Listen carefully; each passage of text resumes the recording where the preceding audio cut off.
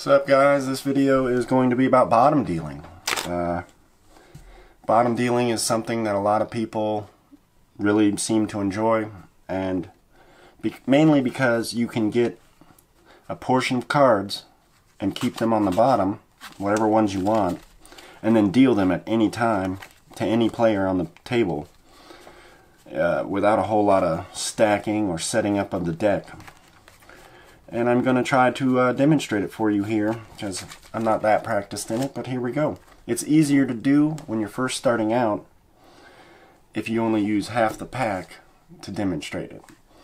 So check this out. Here's what we do. We're going to take the aces and we're going to put them on the bottom of the deck face up. Just like this. And I'm going to deal 4 hands of cards, and I'm going to try to grab the aces for myself. So here we go.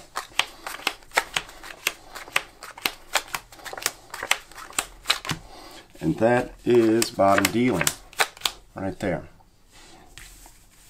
Now, this can be useful. Obviously, you never want to do it with the cards face up. You would want to do it with them face down. With enough practice, you'll be able to reduce what it sounds like when dealing them from the bottom, because you can hear a little bit of them coming out. But that's how you bottom deal, right here. To describe what I'm doing, let's try this. Let's go. Okay. What I'm doing is dealing a normal card off the top, and I'm using my middle finger here to reach in between my pointer finger and middle finger on the hand that's got the deck here, and I'm grabbing and sliding the bottom card out. Kind of like that. I don't know if you can see it, but I'm still pretending to slide a card over to deal, but I'm slipping that bottom card out from underneath with my ring finger here, and then bringing the top card back. But yeah, it's not that hard to do with this method.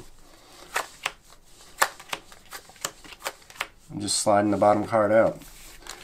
And obviously I got to get my fingers out of the way when I do that to let the card come out. The lighter you are, the less pressure you put, the quieter it is. Because if you put a lot of pressure, you can really hear it come out of the bottom. And that is how you bottom deal.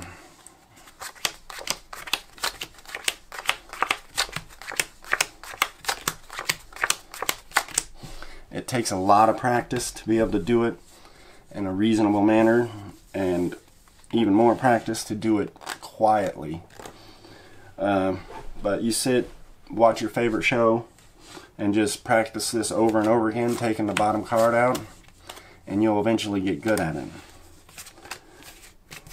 What you have to practice too, though, is being able to put the bottom card in other hands. Like if you wanted them here, you would practice doing that, you know, putting them in a different stack each time.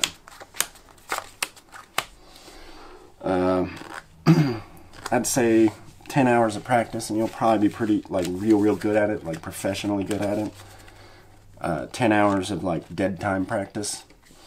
Yeah. And that's the bottom deal. If you like the video, like, subscribe, you know, share it, come back for the next one.